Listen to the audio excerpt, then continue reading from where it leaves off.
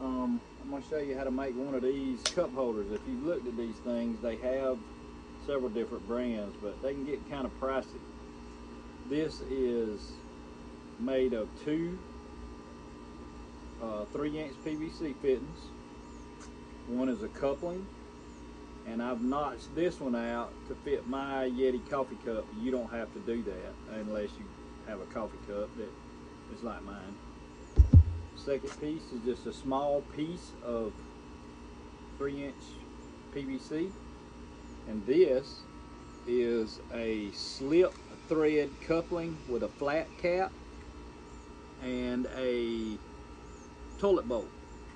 And all I did was drill a hole in the middle of the cap, put the toilet bolt through, put a nut on the other side and cut it off, you know, the length I want it, and put a small piece of any kind of styrofoam you got to work. It's better if it's closed cell foam, you know, it's waterproof. But you just do that, put this on, slide it in your track, tighten it down, and there you go. Just a quick one to show you how to make yourself a cup holder for your kayak that'll fit in your gear track. Thanks, guys. Okay, guys. I made that little cup holder video as sort of a cover, I guess, because I'm fixing to do my 100 subscriber giveaway, and I want you guys that watch my videos to win the prize in this giveaway, not somebody that's just subscribing to win something. Let me get you spun around and I'll show you what the prize pack is. Alright, I got a thermocell. These things are awesome. This is a little starter pack. It's the repeller, 3 repeller mats, and 1 12-hour fuel cartridge. We got, thanks to Ryan over at Gamfindex, we got a set of the Gamfindex silicone paddle grips. We got a Blue Wave Real Tree neck gaiter. These things are awesome. I use them myself.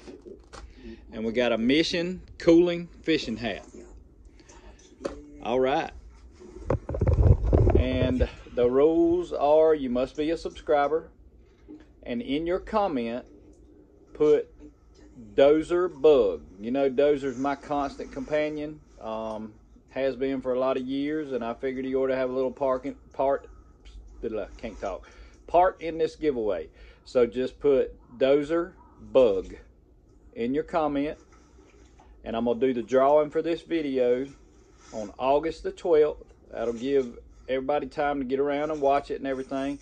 But good luck. I appreciate every single one of you guys, and I mean that from the bottom of my heart. I really do. Thank you, each and every one. And I hate this, but I'm gonna have to limit the giveaway to North America. I just can't. My wife would kill me if I tried to pay to ship something right now the way shipping costs are, you know, overseas somewhere. But I'm gonna try in a couple more months to have a giveaway for my followers that are not in the United States. But this one I'm gonna have to limit to North America.